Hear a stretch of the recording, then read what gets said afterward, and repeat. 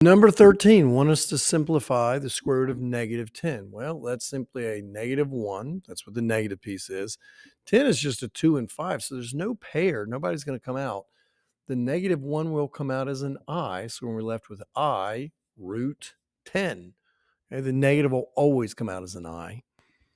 Here we have a negative 2, so that we know this is negative 1 times 2 times A.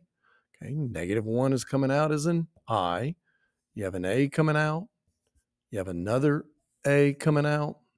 So you're just left with A squared I root 2.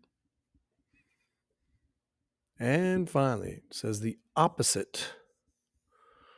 Okay, so whatever comes out, we'll just have a negative out in front. No big deal. Negative 8 is a negative 1 times 2 times 2 times 2. A, B, B, B, B, B, B.